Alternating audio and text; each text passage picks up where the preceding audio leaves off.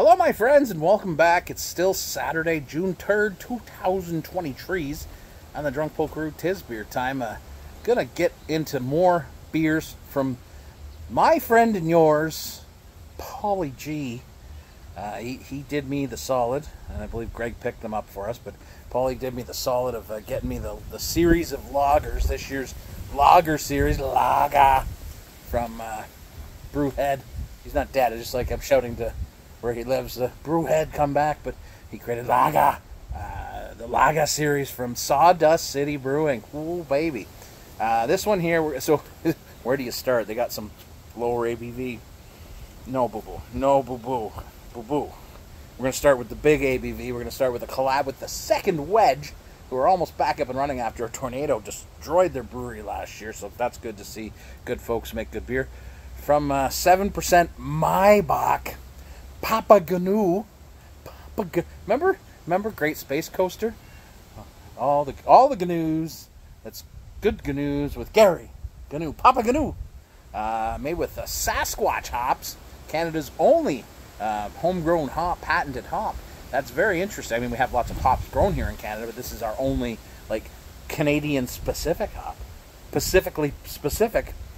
Great idea. Maibock. Down here in the grotto because we are staining the deck. We're done for the day. Also, we ran out of stain because I did not buy enough, because apparently I don't know how big the deck is. It's a big deck. I got a big deck. It's a big deck. What are you going to do about it? Who's got to stain that deck? That's a joke from my buddy's father. He used to say that all the time. That's a big deck. You got a big deck? And I'd be like, that's an uncomfortable conversation we're having. I don't know. Ah, smells malty.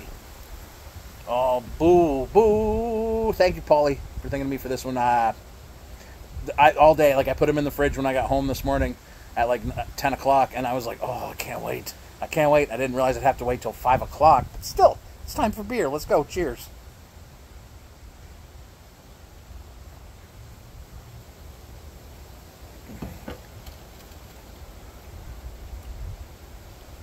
That's a chewy beer. Honey-like. Chewy honey-like. Ooh, you feel that kind of heat there. Yeah, man, that is just beautifully done. Oh my God. That is a strong, malty beer, right? Chewy bread crust. Honey, little bit of spice. Just yummy. Oh, that's a thickin'. That's a thickin' beer, man. That's gonna, wow, whoa. I can't do I would do the Wookiee thing, but I can't do it. Oh. You know what? Wow. And Paulie told me, he's like, it just coats the inside of your mouth with the flavors, and I'm like, all right. And I tried it, and holy moly. You know, we had, we did the D-Gen beer, the Maximum Ice, the freeze distilled malt liquor. And those are big malty beers. But they are there's no flavor. It's just black.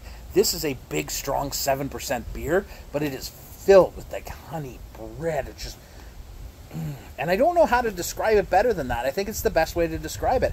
It is a thick, chewy, goddamn good beer. I love it. I love big, strong lagers. They're just so good. They're just like, yeah, it's a lager, but oh baby, you better watch out because it's coming for you. I spent a lot of time in the sun surrounded by paint fumes today, so that's where we are right now. Hope you guys are having a good day. I'll show you the deck tomorrow if we finish it, or maybe the next day when it dries, but I'm on a long weekend. This is beer number 2. Beer number 3 ain't too far behind. Cheers. I got 2 of these too, but I'm going to save the other one for a quiet night in a couple of weeks when I'm just out here by myself having a beer. I think that's going to do well. Slow sipper on like a Tuesday night.